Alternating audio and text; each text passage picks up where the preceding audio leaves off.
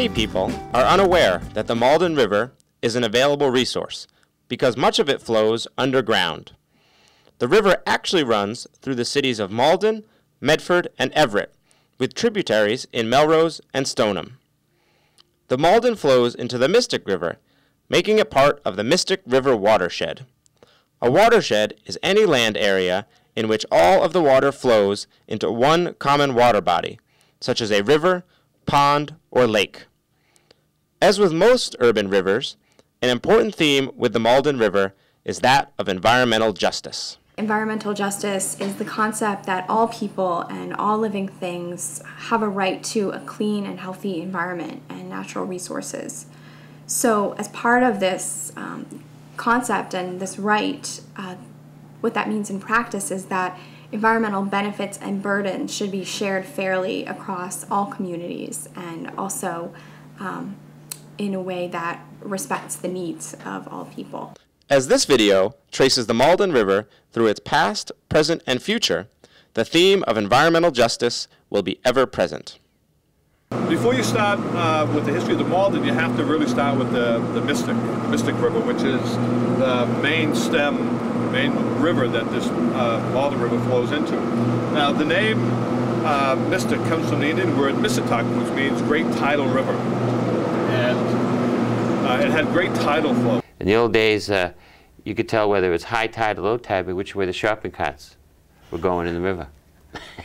The two main sources of the Malden River are L Pond in Melrose and Spot Pond in Stoneham. Tributaries come in from these two ponds and form what we now call the 3 Mile Brook, or another name for it is the Spot Pond Brook, and that runs all the way through Malden through the center and becomes what is now known as the Malden River. It's interesting that this gentleman who came and drew this picture of Malden from above gave credit to the 3 or 4 major roads and the river that flowed through it. Because to those people, the river was every bit the road that these currently paved throughways are today. So, what role did the river play in the development of Malden? The river led people right into what is currently the heart of Malden. The first people that came here by water traveled up from through what is now the Mystic River, took the right onto what is now the Malden River, and followed it to its pretty much where it was easy, and they actually noticed a naturally sandy beach off to the right and pulled in and walked out and started to explore. When settlers came here, they used this for industry. They would set up tide mills, which are basically these stone walls they would put out into the river with little openings that they would install a paddle wheel, and using ropes and pulleys and the like, they would use that power of the tide, turning that paddle wheel to power their factories. Industrial development really began when the river became wide enough and deep enough for barges, for supplies to be brought in and products to be brought out. By the 19th century, many industries were locating along the Malden River, and they were important to the development of Malden, but the river was pretty much the system by which we got rid of our waste. They would take trash, put it on the barge, and a tugboat would push it out into Boston Harbor. Then they'd set it afire, and people from around the area would sit on the beaches at night and watch them burn. And then they'd bring the barge back here, and the residue was used as fill. So that service went on for a while, and like I say, this one sunk in place and lay here for several decades. Because I grew up here, I know what was here before. I know it was here as a child. We had 27 different companies on 25 acres of land, many which were from remnants from the old industrial revolution 100 years ago here for us at our site, with the old asphalt companies and the rubber companies, and saw the deterioration of the land.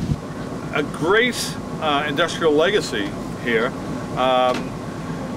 In this area there was Morton Oil, there was Barrett Chemical, there was Boston Rubber, Converse Rubber, sneakers. The first Converse All-Stars were made here in Malden. There was so much industry, and back then, you know, people didn't realize. They thought that if they just dumped their trash, their waste into the river, that it would get taken out by the tides out to sea. They didn't realize that these chemicals, these pollutants, would sink to the bottom and contaminate the sediment itself. And they just use the river as a way of eliminating the waste from the body of the city. And this is where environmental injustice does come in. I don't think anybody really thought much about what they were doing. I don't think it was done consciously or maliciously, but it was done. And the river became a stinking, stagnant, dead thing. When we get down to the Medford Street Bridge, and I remember my friend Joe, we were about 10, 12 years old, he'd jump in the river and go swimming, and we'd watch him. But we'd also watch him come out, and he would come out orange. And I would say, hey Joe, I don't think you're supposed to be orange. The many decades of industrialization and urban development greatly impacted the water quality. Essentially, the worst part of the river right now is the fact that it just does not flow. The dam controls its elevation. Historically, there has been several issues of contamination in the river, but they're down in the sediments and actually covered by a benthic layer. So it's really normal stormwater quality issues, bacteria, fecal coliform, E. coli, things associated with stormwater runoff from an urban area that you just don't get the dilution and mixing to clean up. Stormwater runoff, which is rainwater that falls onto the ground and picks up pollutants as it runs over roads, parking lots, and down into catch basins, and eventually into our streams and rivers. Over the past 30 or 40 years, the water quality in the Malden River has improved substantially. But because there is still contamination and pollution entering into the Malden River through storm drains and from sewer overflows, there is both excess phosphorus, or excess nutrients as they're called, and sometimes there are blooms of E. coli bacteria, both of which cause impairment to the water quality. It is heavily impacted by stormwater runoff, as well as leaking sewer pipes, all that sort of underground infrastructure failure that tends to happen in urban rivers. Rivers that are in culverts tend to be pretty much the worst river habitat as far as from an aquatic life perspective. There's no sunlight, there's probably no natural sediment, you just put it in a pipe. Broadly, the river's water quality is good on most days for boating. I think you can safely boat on in almost all times except when there's big heavy rains. But more work needs to be done before people can safely swim. What we do is we look at how many days the river is suitable for swimming and how many days it's suitable for boating, and then we calculate a grade, and this year it got a C-. In 2009, the river was suitable for swimming 57% of the days, and it was suitable for boating 93% of the days. Despite some of these challenges, new projects are reviving the Malden River. Well, I think one of the big things to celebrate about the Malden River is a new project called River's Edge. And if you've been down on the riverfront, it's easy to find the beautiful new park that was created along the Medford side of the river, and to see the new buildings that are being built at what used to be a very, very contaminated industrial site.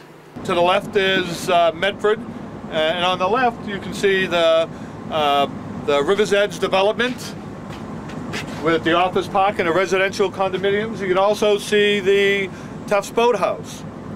The thing to remember is what you see on the left here in Medford was 5 years ago, it looked just like what was on the right, which was Phragmites and a lot of overgrown banks. Well, River's Edge is a community reinvestment program that's been in some ways 20 years in the making. Essentially, it was designed as a project to give back to the community public open space, like you see before you right here, residential opportunities and commercial opportunities. It's taking years in planning and a lot of hard work and perseverance The Mystic Valley Development Corporation was the lead agency to acquire the land, and as you know, John Priatle, PLA, is the master developer who worked with them to create this wonderful project. Mystic Valley Development Commission was created a number of years ago. It started between the cities of Medford and Malden, and then later joined by the city of Everett, where we said we would take a joint acreship of 200 acres, put it together, and try and build a city within a city, which again would create a cleaner environment, better jobs, better tax base, and a better quality of life in the community. Now, we faced many challenges over the course of time, and many people thought that we should abandon the project on many occasions. But there was a serious commitment on the part of the three communities and the master developer, John Priatle from Priatle Lane. They did so much work in creating a riverfront park, building these properties, and actually creating a space where people can come down and view the river and enjoy it. And it's our hope that in 5 more years, what you see on the right will again look like what's on the left. People are headed back to the river. I think the biggest positive that we've seen in this whole area, it came from this development, this boathouse. And part of the agreement with Tufts was that they would help mentor crew teams for our high schools. This boathouse is unusual, and the phrase I use is it's not your grandmother's boathouse. I think when most of us are thinking about boathouses, we're thinking of something that probably looks late 19th century, early 20th century, and this boathouse is almost futuristic. We have 4.5 miles total of rowable water. It's almost always very, very calm here. It doesn't get very windy on this stretch. And when it does get windy, we always have this stretch to come back to, even if it's unrowable over on the Mystic River side of where we row. This area out in front of the boathouse is always really, really nice to row on. For me, it's been just getting back into rowing. It's been really great to get back on the water. That it's really local, and it's not as, you know, the Charles River is prettier. It's, you know, but this one is a very nice river. It's up and coming. There's no real one memory that sticks out. Just being part of this club is memory enough. Oh. We were in a 4 without a coxswain one time. It's called a straight 4, and ran aground onto a pipe, and luckily the pipe held us up and we didn't sink. After a big rain, you can see a lot of the washout that happens from shore and the litter. Things like oil. plastic bottles Yeah. and plastic bags, things that are along the shore now. If the cities could take better care of, you know, and better care to pick up trash. And the households and businesses who flank both shores.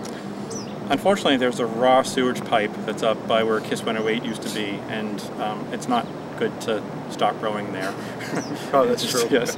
So don't stop there. There's a sewage pipe that unfortunately it shouldn't be seeping out raw sewage, and unfortunately it has been for all the 6 years I've been rowing here. So. And it's more the smell. Yes.